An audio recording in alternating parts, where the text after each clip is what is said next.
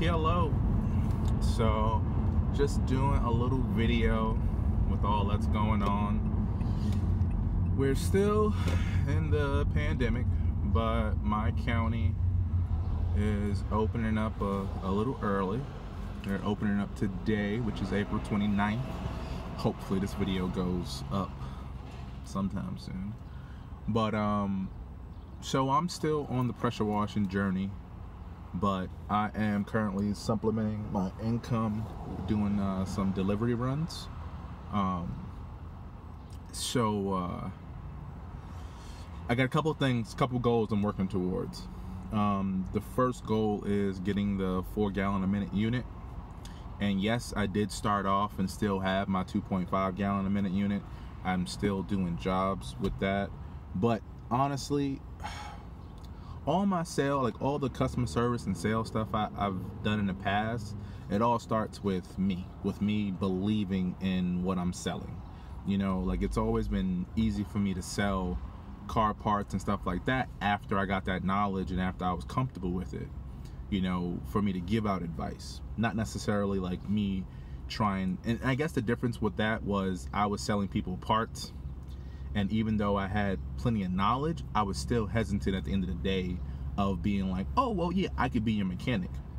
And the reason for that was mainly because when I just didn't like the responsibilities and of those like little things that could happen along the way. So I guess a lot of fear. You know, I live with a lot of fear of, you know, things going wrong, you know, clips, things breaking in the process of you changing an alternator or a bunch of stuff that needs to come off of the vehicle for you to do it.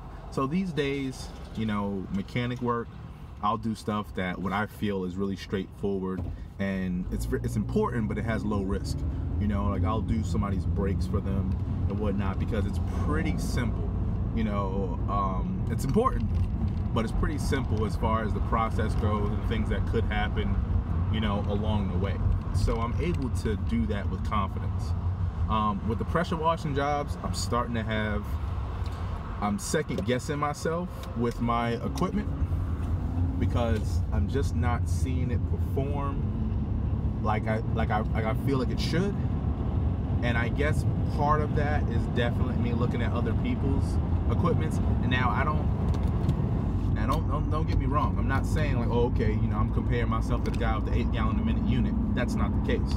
You know, I'm just looking at people who are, you know, just starting off and some of the basics, you know. So that 4 gallon a minute unit is on the list of things to get. So that's why I'm supplementing my income now so that I can keep on getting money coming in so that I can work towards that.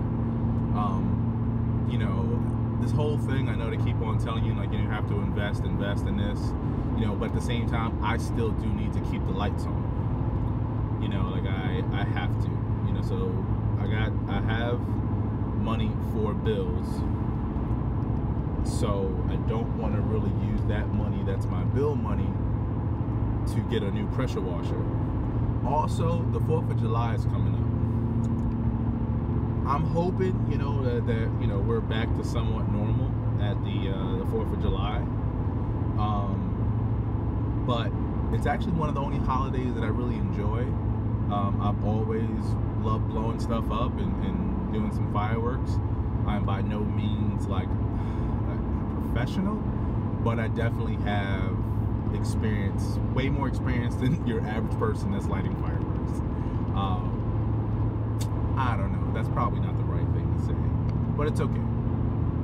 I'll take the blame for that one. But yeah, so I know that even with like fireworks, I felt like the best bang for the buck were mortars. So even though you have to like load them individually and whatnot, I still felt like they were the best. You know, 3-inch shells, get some really big booms. You do need some cakes in the mix if you're putting on a show, but I enjoy mortars. But the thing about fireworks are once you buy them and light them, they go up, they go boom, you have fun for the night. It's almost equivalent to going to like a strip club or going out to the bar. You know, after you drink that alcohol and all that stuff, like it's over, it's gone. That's it. So, you know, with me trying to do the whole pressure washing and investing, I do want to do both. So that's why I'm trying to supplement my income and not use the money that I currently have. I'm trying to add to that money so that I can get my pressure washer, because I know that I'm gonna feel some type of way mentally if I blow $200, $400, and that's on the cheap side, for fireworks. And that's gonna be, I'm good for the night, compared to $1,200, $1,500 on a new pressure washing unit that can pay for itself and bring me more money and propel me forward with everything that's going on, you know, that I'm trying to do in life. So that's kind of why I'm out and about. You know, I don't want to be out here like this, you know, because I feel like I'm coming in contact, you know, with, you know, more people than I feel like I should, because I'm doing deliveries, you know, so I'm going to come in contact with people. But I'm happy that I'm able to bring in some type of income last minute, you know, because that's kind of what this is. This is not like, you know, we don't do set schedules or anything like that. You know, it's not even a guarantee you how much I'm going to make per day. All of that stuff is just blown in the wind, kind of floating. So, but I'm making the best out of it to work towards my goals and my dreams. I do have my little decals on the car, because this is my work car right now. I got some headers and stuff ordered from my other car. That car has been sitting for like a year and a half, and don't worry, I'm gonna start talking about that one too. I'm just gonna put videos up, you know, you can watch them, cool, subscribe, like them and whatnot.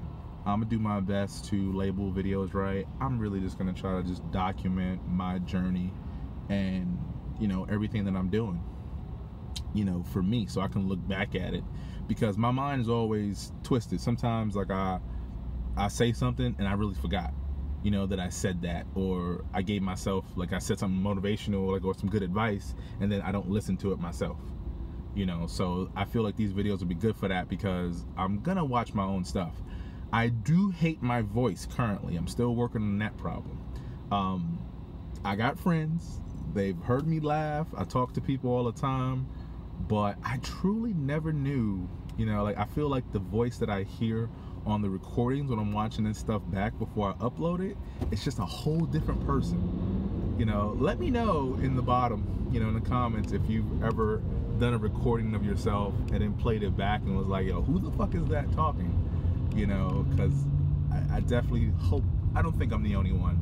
My wife says she's definitely, that's a definite thing that, like, everybody faces and goes through sometime. So that's cool.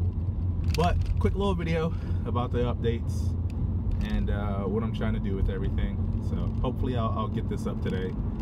If I don't plan on doing nothing special cut-wise, I'll probably just throw it up. But you guys, keep faith alive. Oh, sorry, last thing for this video anyway. So everybody has a thing, you know, I feel like at the end of the videos, or they're trying to, like, do and say. Two biggest things that I'm going to be trying to push for myself is to pay it forward. Pretty sure plenty of people talk about that. And also dreaming big, because I feel like that's all this is that I'm trying to do, is I have a dream up here of the life that I want, the things that I want, and how I want to live. But you can't only dream, you have to actually get on the ground and start doing some groundwork. So I am currently a foot soldier on the ground trying to get that done. So dream big, pay it forward, and keep hope alive.